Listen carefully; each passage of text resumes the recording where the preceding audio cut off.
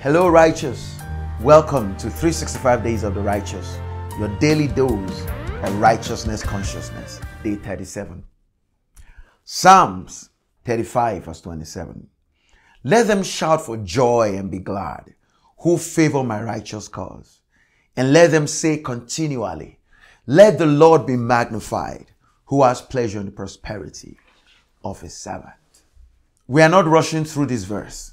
We are taking our time to let it sink. Faith comes by hearing, and hearing by the word, by hearing the word of God. God's word is God's will, and faith begins where the will of God is known. We rounded up yesterday's broadcast with the question Jesus asked in his teaching on the subject of prayer. In Matthew 7, verses 9 to 11, he said, "You parents, if your children ask for a loaf of bread, do you give them a stone instead? Or if they ask you for a fish, do you give them a snake? Of course not.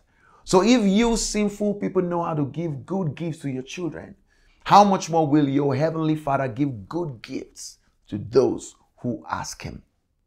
We also said one of the reasons we want the very best for our children is simply because they belong to us. In the same way, God wants the best for you because you belong to him. In fact, we got that trait from him because we were created in his image and in his likeness. Hallelujah. We also asked the question, if the reason you are not asking is because you don't realize that you belong to him, you belong to God, because you have accepted God's way of making people right, you have been purchased by the sacrifice of Jesus on the cross, and you have been adopted into the family of God. You now belong to him just as Jesus is the Son of God. James said in James chapter 4, verses 2 and 3, that you don't have what you want because you don't ask God for it.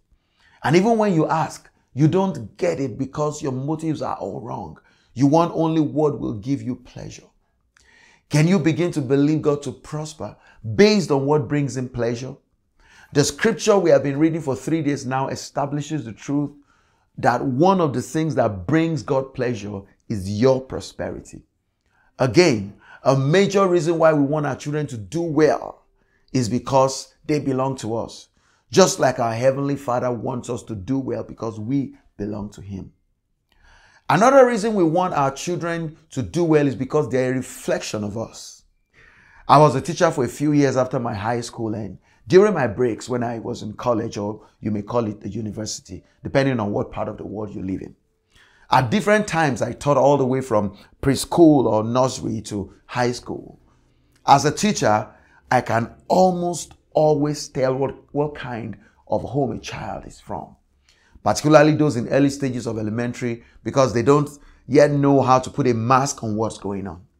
I won't say more than that so you don't begin to suspect those who do the marvelous job of teaching your children. Anyways, your children are a reflection of you. In the same way, we are to reflect our Father. Whatever is going on in our lives is potentially a testimony to the kind of Father we have. Jesus said is the good shepherd. You can tell if a shepherd is good or not by the way the sheep in his flock look, not by the way the shepherd looks. When you say God is good, the world around you is not looking at the God they cannot see. They are looking at you who belongs to him. John said, if you do not love your neighbor whom you can see, you cannot love God whom you cannot see. In the same way, the people around you are not necessarily looking at what they cannot see. They are looking at what they can see. Man looks on the outward. It is God who looks on the inside. But we are dealing with men, so we also have to care about what they see on the outward. I know that's a touchy subject for some people, majorly because of the deceptions of religion and how we tend to mask up things in the name of spirituality. This is so simple. You need a preacher to help you misunderstand it. God has pleasure in your prosperity. And one of the reasons is because you are his agent. His method of showing the world that he's a God of love. He's a good God. He's a faithful God who is committed to the well-being of those who belong to him. Are you willing to be God's hands and feet? Are you willing to favor his righteous cause of bringing and adopting many millions and millions of more sons? Are you willing to be a channel through which he reflects his character to the world? Will you like to bring pleasure to your Father, or you just don't care what brings him pleasure? Are you like, oh, he's God, he should sort out himself?